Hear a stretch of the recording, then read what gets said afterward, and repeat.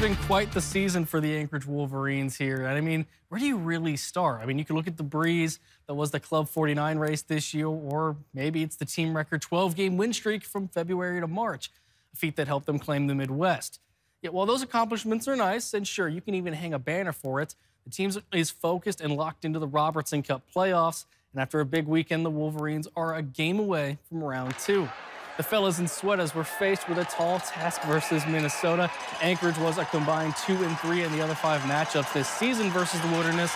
They've since turned that record positive over the weekend. The Wolverines snagged both games on home ice, defeating Minnesota by a combined score of 6-2, 4-0 in Game 1, followed by a 2-1 thriller in overtime on Saturday night. So what exactly does this mean for the Wolverines next? Well, they have set themselves up nicely. However, for those of you that want to see a game at the Ben again this year, you'll have to cheer them from the couch starting next weekend.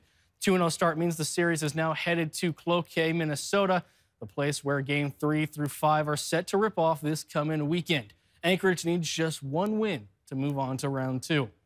On the other side of things, their potential opponents are still slugging it out, Wisconsin holding the 2-0 series lead as it heads to Janesville. They also proved to be a tricky squad for Anchorage. The Wendigo rattled off 3 straight wins against them, dating back to February.